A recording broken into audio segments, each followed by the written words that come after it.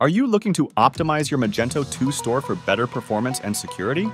Understanding Magento 2 modes, default, developer, and production, is key. Let's dive into how these modes can streamline your operations and enhance your e-commerce platform. Magento 2 offers 3 operational modes: default, developer, and production, each designed to optimize the e-commerce platform for different environments.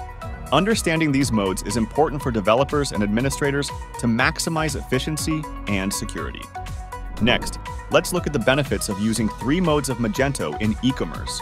Production mode boosts your store's speed and efficiency by leveraging full-page caching and minimizing resource-intensive operations. Developer mode provides comprehensive tools for coding and debugging necessary for customization. Production mode tightens security measures to protect sensitive data and ensure compliance with regulations like GDPR and PCI DSS. Default mode offers a balanced environment, ideal for initial setups and basic testing. Developer mode displays detailed error messages directly in the browser, simplifying the debugging process. Production mode prepares your store to handle increased traffic smoothly and reliably. Default mode allows straightforward testing without the complexities of the other 2 modes. Now let's understand the common issues with Magento 2 modes on e-commerce.